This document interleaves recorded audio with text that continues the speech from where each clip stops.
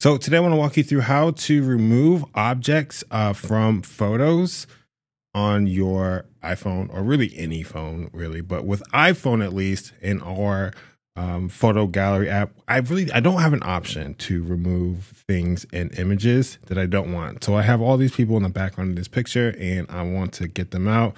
For some reason, Apple's just not there yet. I mean, I can copy people out or copy and paste people that are in images, but I can't remove people that are in the background or things in the background. Super annoying, but today I'm gonna show you how to do that. If this helps you, if you could, please like the video, subscribe to the channel. It's a really easy way to support what we're doing here, and I'd really appreciate it. So what we need to do actually, we need to download Google Photos. Just go to your app store, find Google Photos, download it and open it.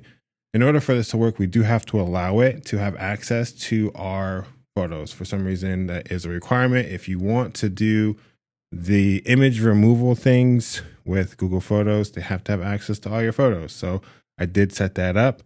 Now find the image that you want to edit. What we're going to do is hit this edit button, and down here at the bottom, we'll select our tools. And here we're going to select Magic Eraser. So I will select that. There it goes. So it's going to scan this automatically and choose which ones that, or what it thinks is to be removed, right? So you can see that all those people in the background were automatically selected, and I can remove them by just hitting erase all. And I will. The picture's way better without them. Now, if it didn't work, we can also circle people or things to be removed.